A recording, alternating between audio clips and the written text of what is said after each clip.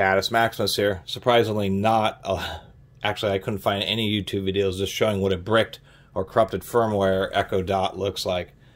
Plenty of reports on the internet. A lot of them are related to the bad first generation power supplies. I actually have a power brick from a second generation Echo Show, so this is what the newer power bricks. This isn't an issue of plugging the 15 volt power brick into one of these 12 volt devices because the cords physically don't fit.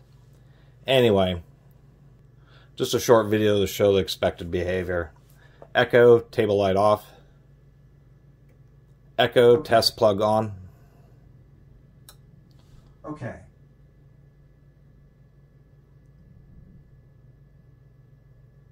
One of these works, one does not.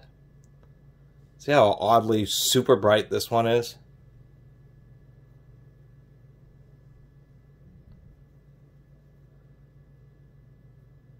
And boom, it has corrupted firmware. As soon as it gets to a certain point, it just locks up. And like this one, you can see where it's now paying attention.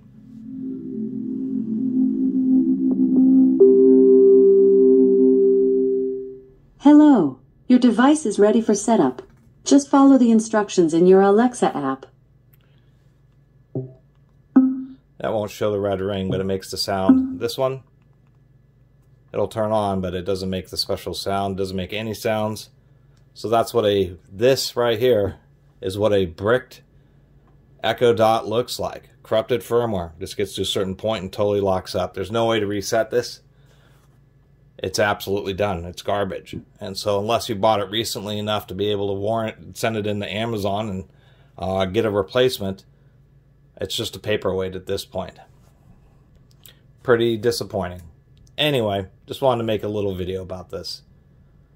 If you haven't subscribed, please do. Catus Maximus out.